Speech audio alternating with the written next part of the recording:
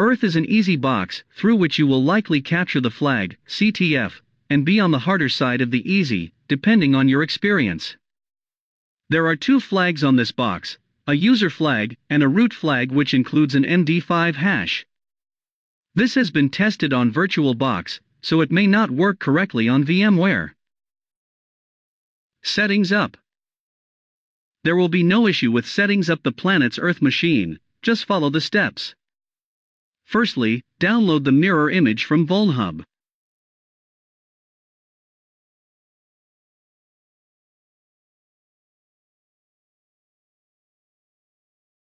Open VirtualBox.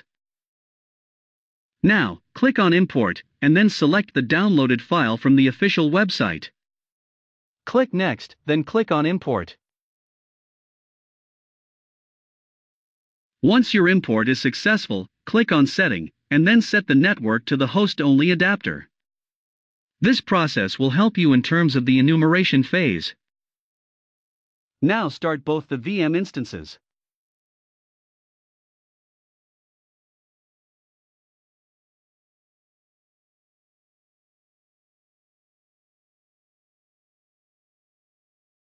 The instance is started and we are ready to move on to the enumeration phase. Enumeration. Our first step is to discover the target IP address using netdiscover. Run netdiscover-i and mention the interface name. If you don't know the interface name, then check it with the ifconfig command. The interface name is ETH1.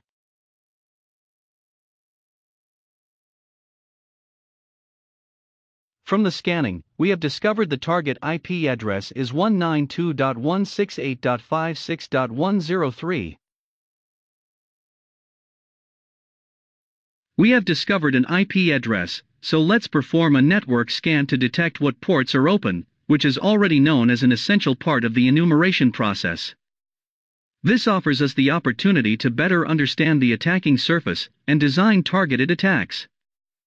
As in most cases, we are going to use the famous network mapping tool called Nmap, where "-sc is used to perform a script scan using the default set of scripts. It is equivalent to -- script equals to default. Some of the scripts in this category are considered intrusive and should not be run against a target network without permission. -sv is used to enable version detection, which will detect what versions are running on what port.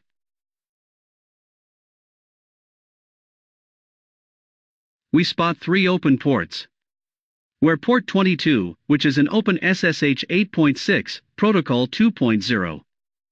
Port 80, which is an Apache HTTPD 2.4.51 Fedora, and port 443, which is an Apache HTTPD 2.4.51, Fedora, Open SSL 1.1.1. From the port 443, we spotted 2 hostnames. Add these 2 hostnames to the etc/hosts file. Open terminal vertically, and then run sudo nano/etc/hosts, and then hit enter. Now paste both hostnames with the IP address.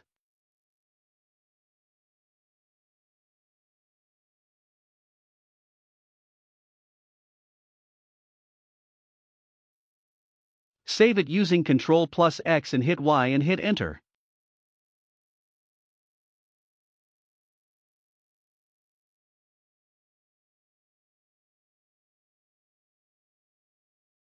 Now, open a browser of your choice, and then visit the following link.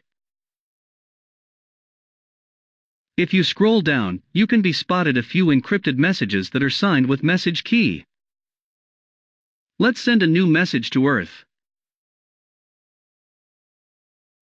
As you can see, a new encrypted message appears on my screen. Possibly there will be any hidden or hardly accessible directories and pages. This can be possible through directory busting. The tool we are going to use is Gobuster, where dir is used for directory and file enumeration mode. -u is used to specify the target URL. "-w is used to specify the path of the word list.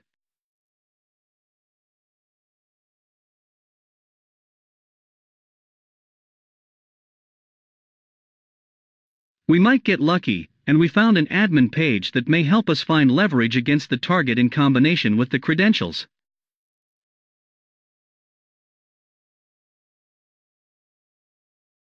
If you click on Login, then it will redirect to a login page. We don't have any credentials to get login access, so we have to find out the credentials. After research, I find out that the second DNS, which is a test site that may give us any clue to find out the username and password. Let's visit the second site. Remember, access this site with HTTPS service. Accept risk and continue. Once I click continue, I got a test page in front of my screen. Let me check the page source if there is any clue, and I found nothing. So we are going to brute force the directories using Gobuster.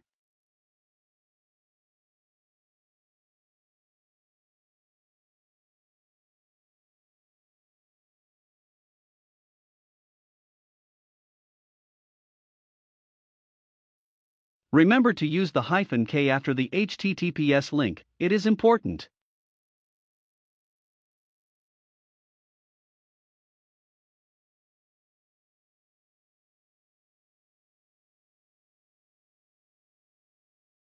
After a successful directory busting, we spotted an interesting file that is robots.txt. We discover another interesting file that is testingnotes.txt.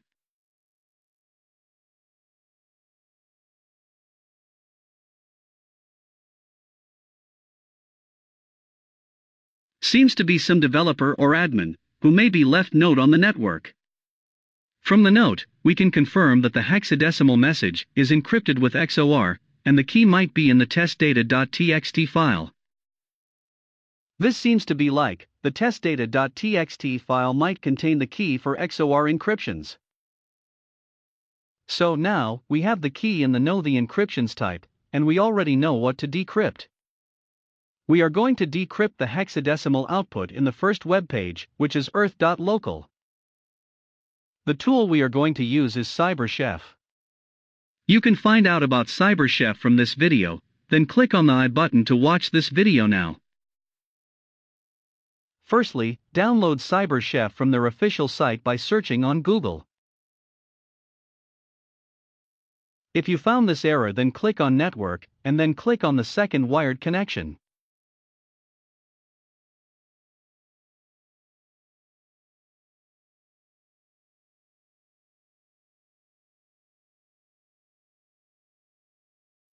Now download it.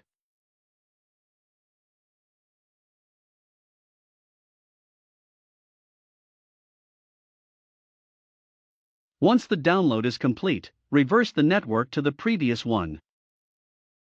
Now extract the downloaded file.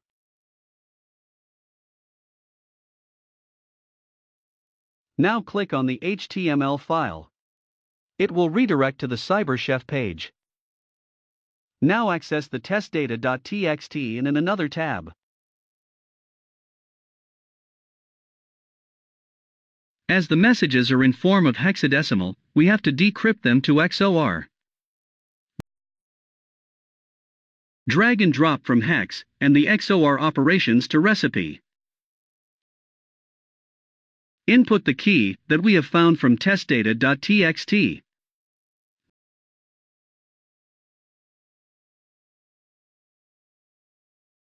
Remember, set it to UTF-8. Copy the encrypted message and paste them one by one.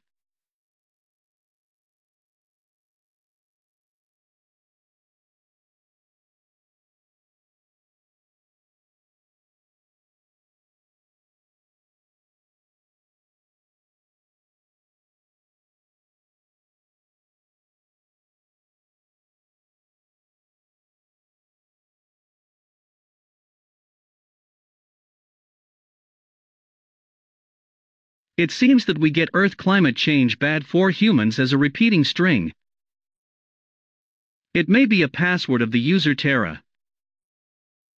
Foothold. Now, we have a username and password. Let's try to log in with the username Terra and password.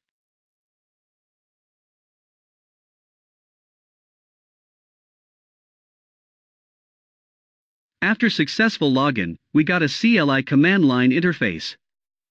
Let's try with a simple command. Our assumption was true, and we got command output. You can find out the user flag from var/earthweb.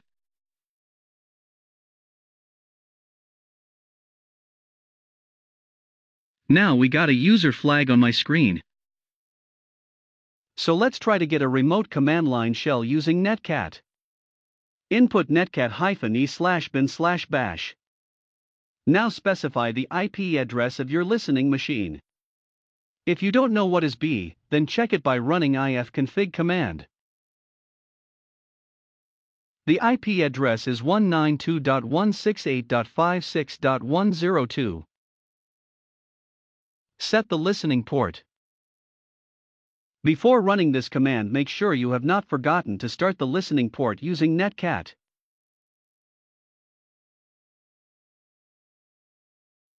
We got a warning, which means we cannot get a remote connection by using the simplest method.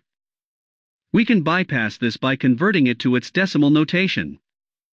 Or, we can encode the command in the base 64 format. Open the terminal and input the below command. Now copy this output and switch back to browser paste with base 64 decode command.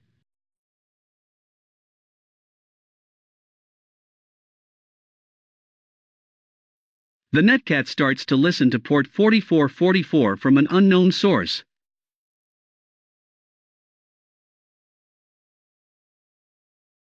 We have successfully foothold the planet Earth, but we don't have any administrator privileges. Privilege escalation.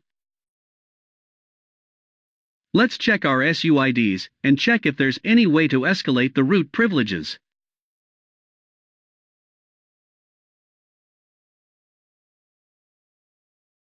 We found a reset root script that may help us to gain root access. Let's determine the file type of a reset root using the file command. It reports the file type is in a human-readable format that is an ASCII text or MIME type. Let me run the script. When I run the script, I got an error message reset failed. Next, we have to trace out the reset root script and check what is the problem with this script.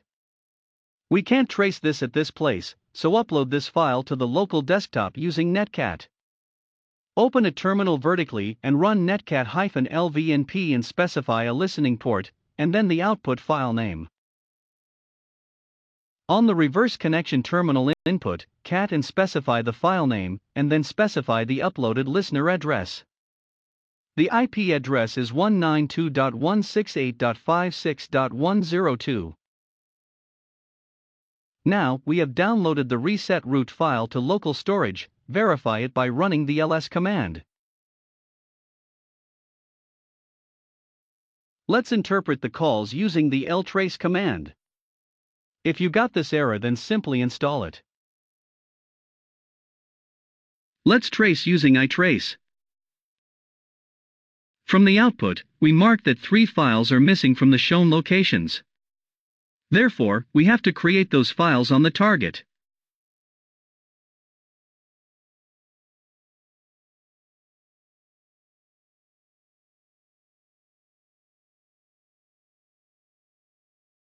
Let's execute the reset root file again. Reset successfully established, and the password of root is set to Earth.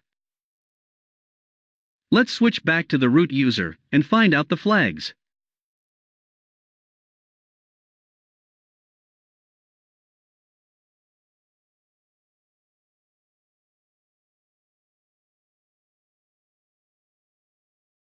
Congratulations! We have successfully exploited VulnHub VMs. If you have any doubts or queries related to this video, then write me a comment in my comment section.